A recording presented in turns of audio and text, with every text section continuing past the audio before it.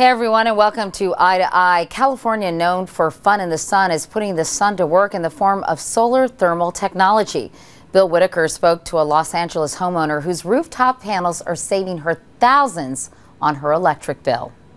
Diana, these are your bills? Yeah, I keep track of all my electricity bills so I can kind of track and see what I'm saving every month. And what are you finding? And if I look back and see, like, let's say last period, my electric bill for 2 months was $16.23. So if I compare that with a year before when I didn't have the panels, $243.89. So I saved approximately $227 over a 2-month period. That's a huge So savings. over a year, that really adds up.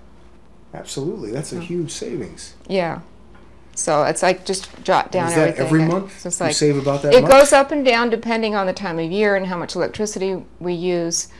But over a year, you can see I've saved, like, I think over $1,000 in 1 year. I think one of the concerns is that there's a tremendous outlay to Right, put it up in the first place. Yeah, that's the biggest downside, is that it's a big investment up front.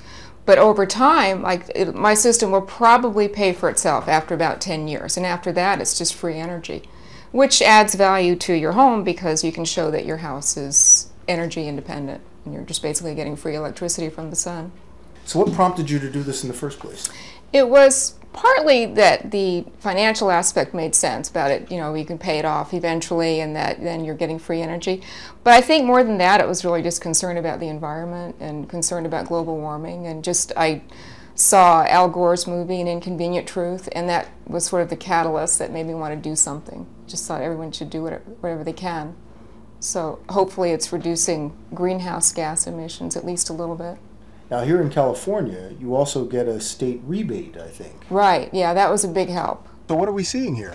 This is my electric meter, and this dial here that's spinning, with the solar panels, it's actually spinning backwards, showing that the electricity being generated is feeding back into the grid.